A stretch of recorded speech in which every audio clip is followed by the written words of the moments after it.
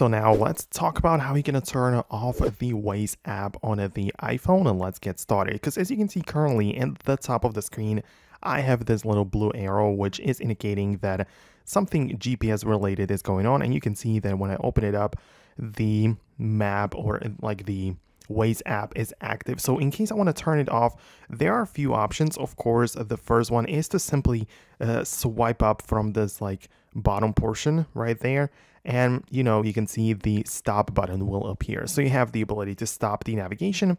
Now it's gonna stop it when I return back. You can see that it still can't access my location, but the instructions or navigation has been terminated.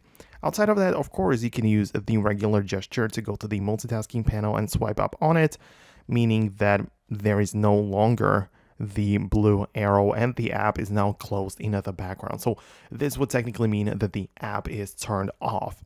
But outside of that, there are more settings which you can explore. If you open up the settings app, at the bottom you have the apps section, and from the apps, just make sure you pick and find the Waze.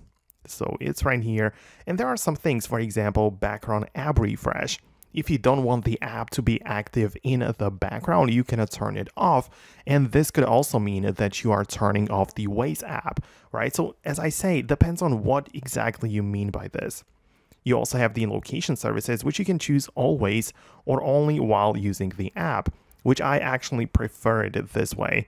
Obviously, always gives the app 24/7 access to your location, which might be useful, but usually I like to keep my apps only while using the app and give them location access only in this situation, right? You also have the cellular data and stuff like this. Obviously, notifications are very important because if you want to turn it off completely, perhaps you don't want to be interrupted by some random notifications. So yeah, these are all of the things which you might have in mind whenever you want to turn off the Waze app. Let me know below in the comments if you managed to do what you wanted to do.